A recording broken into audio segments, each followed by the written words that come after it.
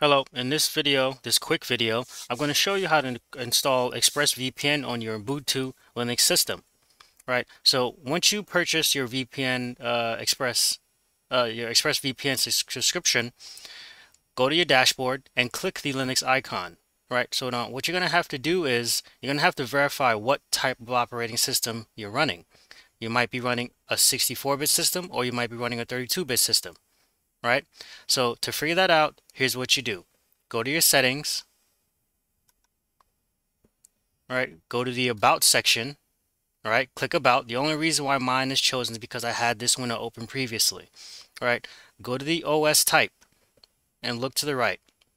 You can see here that I'm running a 64-bit system, right? You might be running a 32-bit, right?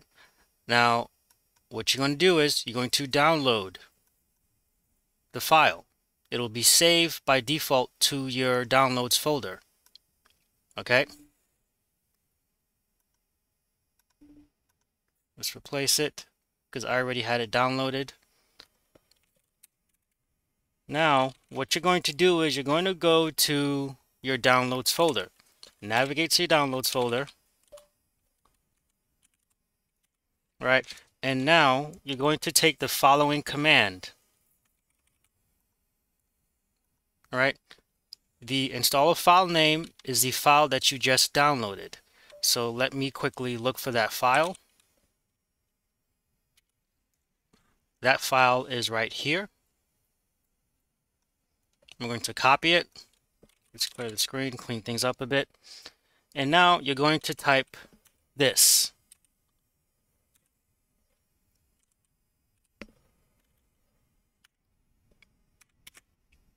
And you're going to paste in the name of the file you just downloaded. It's going to install.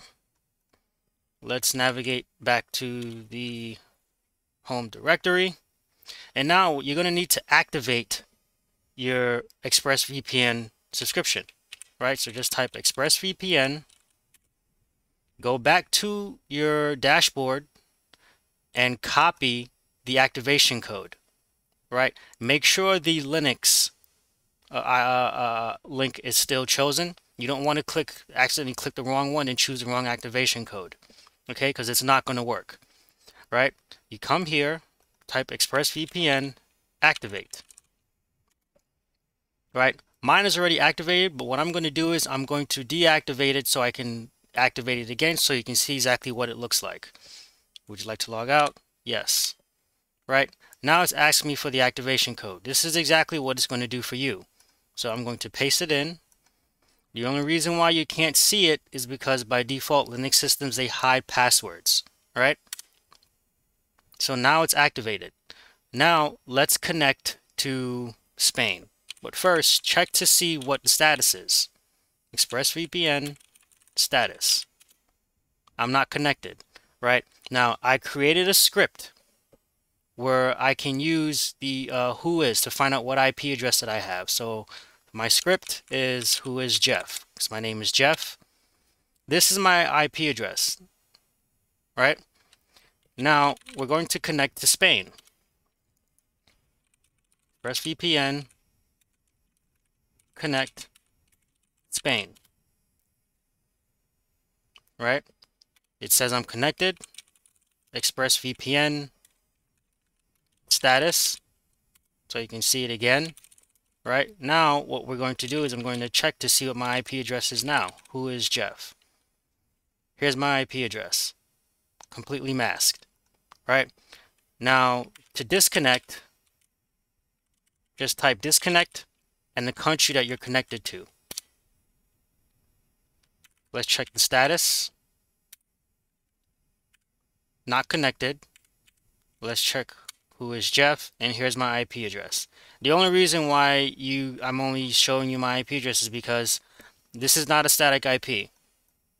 Right? I'm running a dynamic IP from my service provider. Right? So this is going to change. And I've got some decent firewalls in place. So that's pretty much it. Now, there's one thing that you need to understand about VPNs. All right? VPNs do not protect you from doing anything illegal on the internet. I'm going to repeat that. They do not protect you from doing anything illegal on the internet. What VPNs are good at, for services like ExpressVpn, right? They're only good at masking your IP address, right? You know, like you saw, I connected to Spain, right? So if I wanted to access TV shows in Spain, all I have to do is connect to Spain using my VPN, and I'll have access to those shows, right? The reason why VPNs do not protect you from doing anything illegal on the internet is because when you connect to a VPN service like ExpressVPN, they need your information. Like right now, I'm located in New York, right? The only way for ExpressVPN to tunnel my information out to their servers and back to my computer is if they knew exactly where I was located. Which means what? Which means they know what computer system I'm using, they know my location, they know my IP address, they know what time I logged on, they know pretty much everything. Which means what? If you do something illegal, right, the authorities have the right to contact ExpressVPN to request the information. Although it might be difficult, but it's not to say it's impossible. Right? Take it from somebody who's been in the network engineering field for well over 8 years. Right? I know how to build VPNs from scratch, and I know exactly how they work. Right? Take my word for it. Don't go out there and do anything stupid and think you're protected. Right? Now, that's pretty much it. Thanks for watching this video.